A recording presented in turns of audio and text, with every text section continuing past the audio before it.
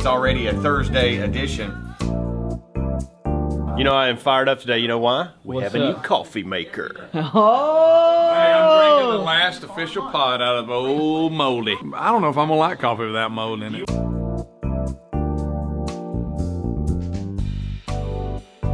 Rather than just doing the maintenance on this coffee maker and keeping it clean, we go to the point that becomes so disgusting we're afraid to drink out of it. Right over there's the new one, but it's not set up yet, and this has coffee. I'm willing to just take my chances because I need caffeine.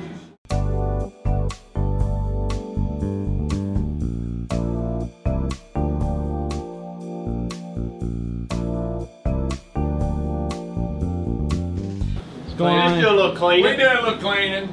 Talking about shelf space. We don't need that blender. Ain't nobody blended nothing.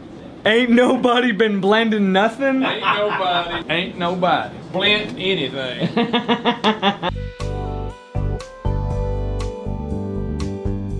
Thank you for giving us life to begin with.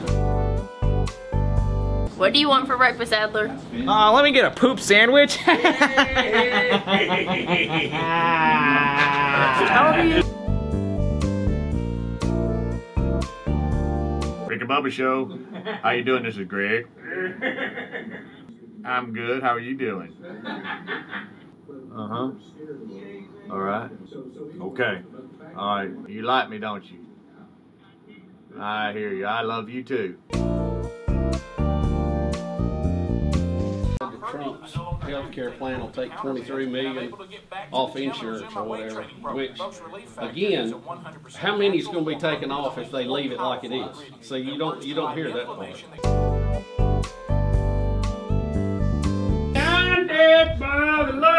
Huge confession here.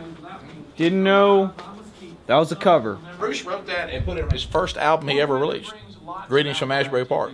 Bruce didn't have a hit with it, he just had it on the album. Well, Man for Man, you know, used him as a songwriter, and they released it and made a huge hit with it. What's your favorite cover, would you say, Rick? Oh gosh, that's so hard. There's so many great ones out there. Probably the one that I mean, if I'm just sticking to the time I'm in right now, not of all time, but I would think right now my favorite cover is I Get By With Some Little Help From My Friends by Joe Cocker.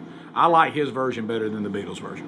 What would you do if I sang out of tune? Would you want to be alone? And then he goes, no, no. I expected you to actually know the lyrics of the background part. My favorite cover is it's a quilt that my mom made one time. My favorite cover song. You Really Got Me, Van Halen of the Kinks. You're going to laugh at this one. Come On Feel the Noise, Quite Right. That's a cover of Slade. That's a cover? What's your favorite cover song? Covers. Do you know what a cover song is? I'm not stupid. I didn't say you're stupid. I didn't say you were Insinuated stupid. that. I don't know what insinuate means. Look, there's a ton of covers out there. Anybody that covers Hold On by Wilson Phillips, because I love that song. Hold on for one more day. Gonna make you want to turn around and say goodbye. Oh, Tell them, baby. Are you gonna let them hold you down and make you cry? Oh, Don't you know? no. Don't you know? Things will change. Things will go your way if you hold on for one more day.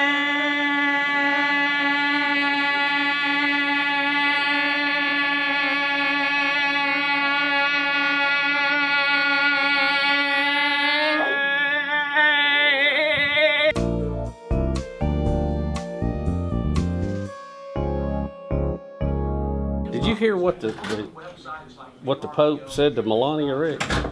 He asked her if she had been making, basically it was an Italian name for a fancy spaghetti, if she'd been feeding Trump too much of that. And people were going, did he just call Trump fat? You know, she can speak how many languages? She was able to communicate with the locals and well, I'll give you that. I mean, I'm impressed with 6 languages. Let's work on that English.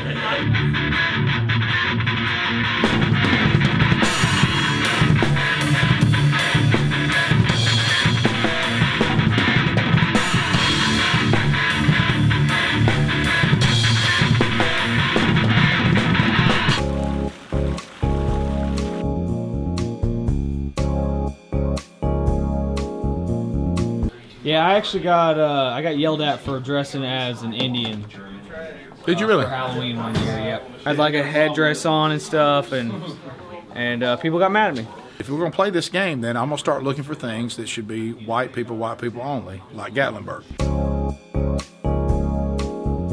What's like your big idea that you had that then you saw somebody took? Oh, I've told you that 1,000 times. I came up with the snake light way before it came out. I was changing a tire and I had a flashlight in my mouth, and I thought, you know, if you could get a light that you could somehow bend, and then I just never thought about it again. I look, here come the snake light. Dang. Yeah.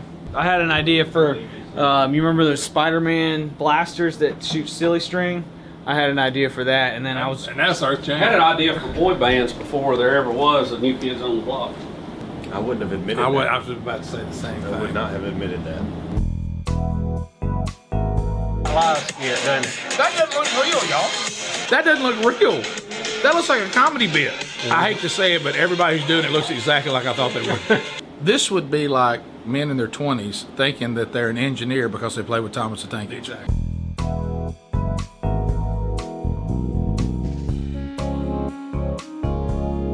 Exactly. There's Adler. And I like your fingernails. Those are cool. Let me see them.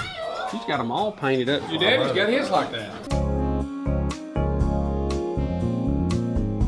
See, this is the thing that people don't understand. We got the guy with the Joker. He's way too old. He's still living with his mama. Okay, if you're still living with mama, then the only way you have tattoos, the only way you buy Smith & Wesson without a permit is money that you got from your mom. So, and people think that's love, to let somebody just keep laying around on your couch and act like a fool. That's not love. So I moved back into my parents' house after college, and the very first morning, 7:30, my dad wakes my butt up, and he says, "Kids that don't have jobs don't sleep past 7:30." Oh, that's a good dad. See, if your dad had just let you get up when you wanted to and do what you want to do, then they didn't really love you. It's kind of like when Greg quit college and he was told to either find a job or go in the military. Remember that one? Oh, yeah. Found a job.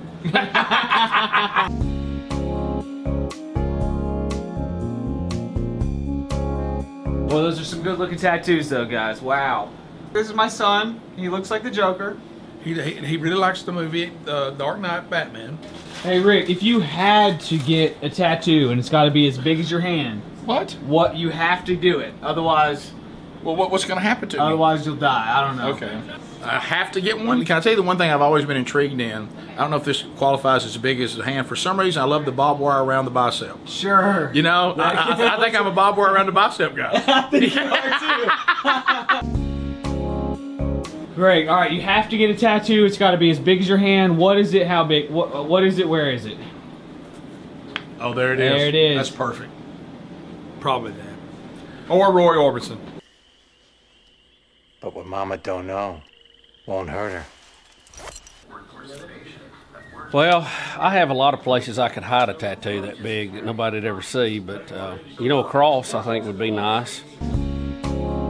Yeah, if I had to get a tattoo, I'd probably get. I've actually already gotten one. Where'd you got one? Yeah, I got one right here. Here we go.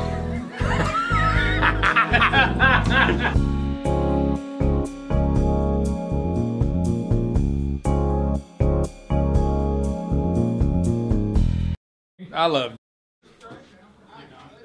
About like I love a good case of jock itch.